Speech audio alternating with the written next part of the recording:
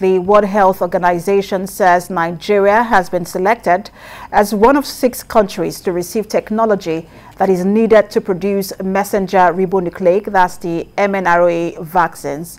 The technology is used in producing COVID-19 vaccines. This is according to a statement by WHO's Director General, Tedros Ghebreyesus, at the European Union-African Union Summit in Brussels. The other recipients of the technology include Egypt, Kenya, Senegal, South Africa, and Tunisia. Dr. Ghebreyesus said the COVID-19 pandemic has shown that reliance on a few companies to supply global public goods is limiting and dangerous.